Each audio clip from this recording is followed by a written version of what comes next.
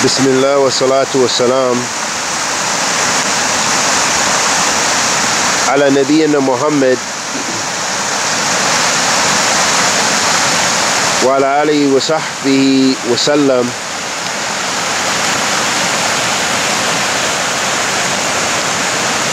Amma ba'd. Ahabatu fillah.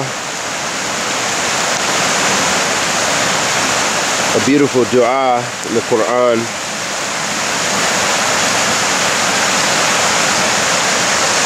In Surah Al Imran, where Allah subhanahu wa ta'ala says, and this is a dua for the mu'mineen to supplicate to Allah subhanahu wa ta'ala with this dua, because we all want guidance, we all need guidance. We're not guaranteed guidance. We're not guaranteed Jannah, and we're not guaranteed salvation from Allah subhanahu wa ta'ala's punishment, because we don't know our ending.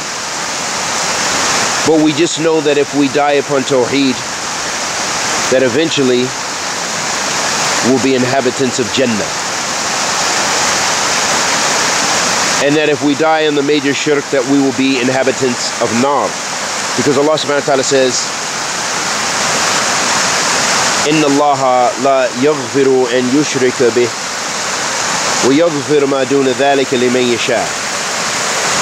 Verily, Allah does not forgive that you commit shirk with Him, associate partners with Him, but He forgives other than that for whomsoever He pleases. Meaning, Allah subhanahu wa ta'ala forgives other sins, but if you die in kufr and shirk,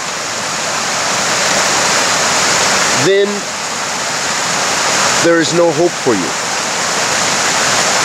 وَمَا لِلظَّالِمِينَ مِنْ أَنصَارٍ. And there will be no helpers for those who oppress themselves by not giving Allah subhanahu wa ta'ala His right, which is to worship Him and Him alone. So this is why we should never become arrogant and claim and think that we are guided. Even if bi'idhnillah that we are from Ahl Sunnah, or we're striving to be from Ahl Sunnah, never take it for granted and think you're better than any single other individual, unless they are clearly in shirk, in opposition to Allah subhanahu wa ta'ala's commands. But you just have to be careful and cautious. The more humble you are in this regard, the safer you will be, as long as you adhere to Kitab wa Sunnah. And getting back to that dua, Allah subhanahu wa ta'ala says في كتابه الكريم ربنا لا تزغ قلوبنا بعد إذ هديتنا وهب لنا من لدنك رحمة إنك أنت الوهاب. O Allah, or O my Lord, please do not allow for our hearts to deviate after you have guided us. رَبَّنَا لَا تُزِغْ قُلُوبَنَا بَعْدَ إِذْ هَدَيْتَنَا وَهَبْ لَنَا مِنْ لَدُنْكَ رَحْمَةً. Please give us from your mercy. إِنَّكَ أَنْتَ الْوَهَّابُ. Verily you are the most giving. So it shows that the mu'min, from the characteristics of the mu'min, is that they're always seeking guidance from Allah subhanahu wa ta'ala, because they realize that guidance is in the hands of Allah subhanahu wa ta'ala, and that it is not simply a claim to say that you're with group so-and-so, or with jama'ah so-and-so, or even that you're from Ahl Sunnah, or that you're Salafi, or you're from the Salafiyun. That's not sufficient to get you to Jannah. La yakfi. Al-ibra bihaqa'iq laysa bimusammiyat. The reality of something is in its substance, not in its name, not in its claim. So we have to practice what Allah subhanahu wa ta'ala has commanded us constantly, and be vigilant, because shirk can come to us. The violation of Tawheed can come to us. Bid'ah can come to us. And it's beautified for us. Sinfulness is beautified for us. زُيِّنَ لِلنَّاسِ حُبُّ الشَّهَوَاتِ.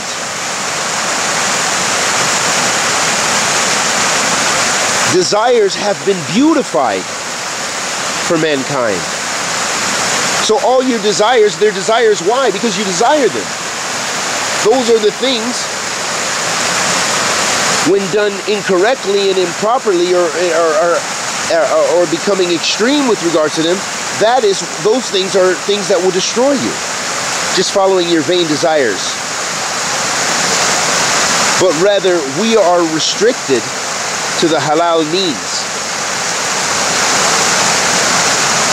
So begging Allah subhanahu wa ta'ala for constant guidance when you're knowingly sinning and when you're not sinning. And making dua to Him. This, you can ask for guidance for no other.